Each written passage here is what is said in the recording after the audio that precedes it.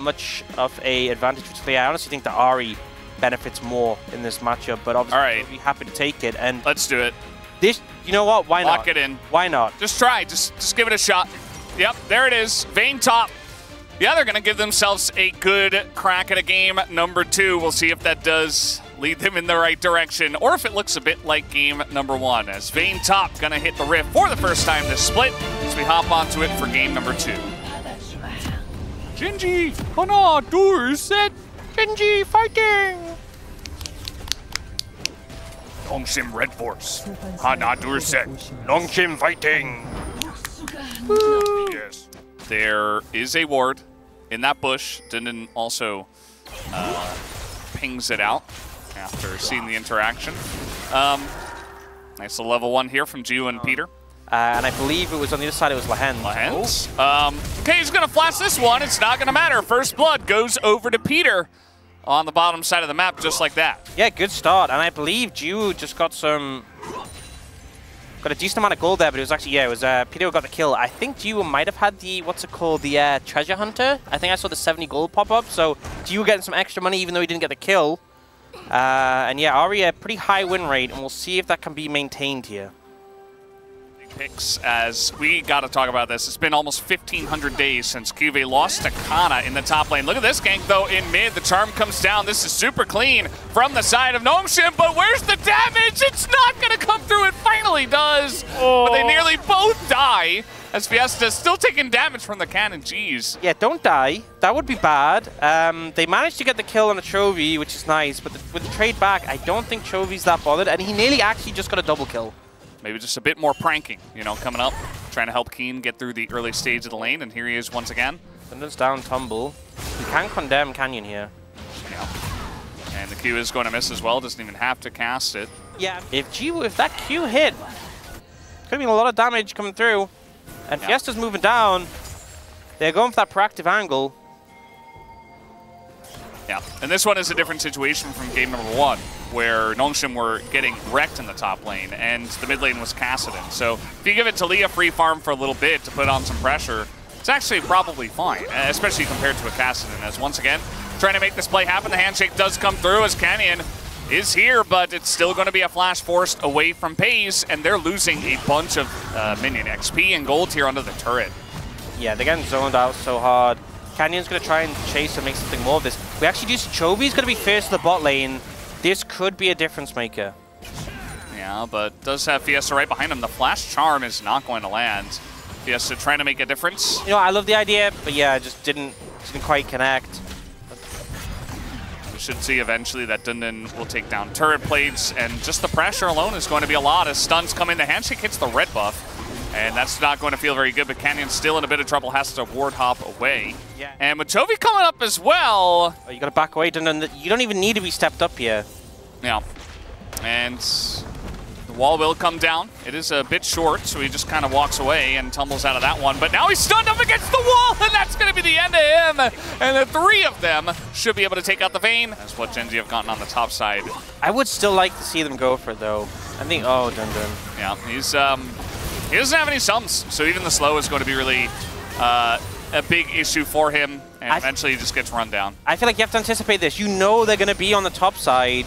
You could have gone bot and just picked up wolves in the meantime. You could have just waited at your tier 2. You know your team have gone for an aggressive play on the bot side. You just shouldn't have walked up. So the cooldown is a fair bit longer. And with Dragon up in a minute, burning that pretty substantial. No aftershock for Sylvie might be a bit of an issue for him, but now the Magnus Storm does come in, and Canyon doesn't seem to care. He's got the Sundered Sky, and he's so tanky. He's healing up all the damage that's going on into him. Charm lands again, and he's just going back in. He doesn't care at all, as Fiesta just does not have the sustained damage to take him down. And even a wall is going to come out here. Maybe Canyon dies now. No, he's just going to flash away, and Fiesta actually is going to live. Has a bit of a bailout and will be just fine. Meanwhile, on the top side, Dundon going 1v2. As the Q sweet spots are not quite landing, but Dundon just doesn't have the damage right now into Keen, and the 2v1 will work out for Genji. Oh, Pace does have sums. Hey, he's going to flash away, but that's Callista following on the flash, and the hop on over. Another Q to land, but not going to continue chasing. Yeah, gonna feel a bit frustrating for Nongshim not getting those kills onto both Lee Sin and the center there made things so difficult. And actually, edgy of Night Rush. Chovy in a bit of trouble here. No Unraveled Earth, and Sylvie is on the way as well. He does dodge everything, and there's a big shield, a potential burst, but with the jump in, it is going to be enough. Just getting worried for him there, though, for Fiesta, but he will be okay. Regardless, as we're once again up in the top lane bullying Dundun, and down he will go. Hayes does tank that up nicely. Yeah, Vayne top, perhaps not. All right, well, we're trying to bully another top laner. This time it's not the Vayne, as the kick is very, very nice from Canyon. And look at Chovy, he's not even joining. He's like, yeah, you got this, Canyon. I don't need to be here. Q, one time? Nope, not gonna hit. Flash gets it done. And that's cheating. Fiesta. Yeah, Fiesta's like, come on, man. Yeah. Gentleman's game. So if you're kind of blaming Dundun for dying a lot on the top lane, it's not just him. And also, even if he had 3 dashes, it still wouldn't be enough. Is he going to be here on time? Is also another question. Keen just gets back over the wall. They spot him now. And the sticks are in the Cloud Drake. This should be easy for Kalista Rel, but now a massive wombo combo comes in. Canyon doesn't carry, goes forward. The Devourer comes through, and Paze is going to live. Dundun is getting some good damage into that back line, and now Keen is going to go down. Chovy's here all alone and still can't take out Dundun. And it's going to be taken down. The charm is huge after the flash there from Chovy. And Nongshim, they get a Drake, they get 2 kills, and they're running at the Baron. And now Dundun's just making progress in the side lane. Oh.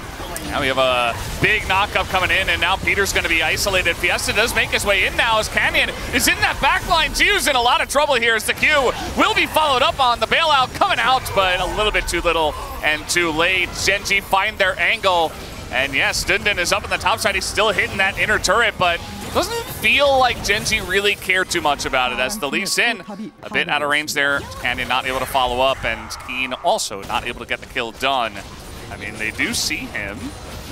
So let's see how they deal with this one. Once again, it's a very similar position to the last fight as again the same engage comes through and Pace is just dead. He's in the front line. A huge Q comes through from the Aatrox here as Keen trying to do it all by himself, but he's not going to be able to. And now Dundun trying to move forward here. He nearly gets knocked up, but that should be Cloud Soul here for Nongshim. Another big fight win for them. Yeah, huge engage once again from Sylvie. They're nailing the combo, and you can see why they had the priority on this duo together. So much value, and now Dundun's fishing. It's true.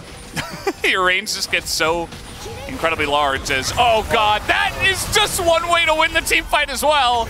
As Fiesta's like, well, I'm not even gonna bother pressing my buttons. Didn't even look like he had time as it was perfectly timed.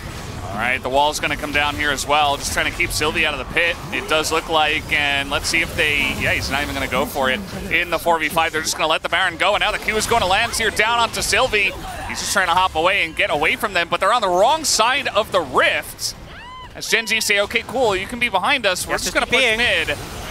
As, yeah, the TP is going to come in, but look at the damage that Sylvie's taken already as he's just going to go down for free. And now they don't have a jungler here. Jiu also having to flash away. The charm is blocked perfectly by Lehens. And Fiesta not able to do anything. Gen.G sticking true as a 5-man unit. Managing to find that kill on the Sylvie, and the thing is, because we didn't get that setup, time into, oh, I think he sees you. And they're just stopping the backs here. They're just allowing them to, you know, the teammates to come in. A very nice angle on the kick as Fate's Call will come out. Jiu is desperate on the bailout, but it will not matter. This Gen.G now pushing mid with their Baron buff. And we had, well, we have an engage from Renata Glass. Kind of unfortunate, but all of our Renatas try to do this. Sylvie trying to get in there, trying to catch them off guard with the counter engage. Not really going to work out. They do get the flash out of Chovy, but it is a free Vayne kill on the backside of this fight as here comes Lehens on the engage, and now Sylvie will be the second one to go down. Penta angle potentially here for Keen as he is on the double. As there it is, triple coming in, and that's going to be a steal from Paze. So no Penta this time around, but it still should be the 2-0 from Gen.G. Canyon, he's got a GA. This time he actually can just run at them with no fear in the world. As down will go the Nexus turrets, and down will go Nongshim, as Gen.G do pick up the 2-0 tonight. Oh god, what have I done? I gotta get out of here. Yeah. You know, it was pretty even for a lot of the game, and then it just kind of feels on a coin. It's like, okay, well, We win now.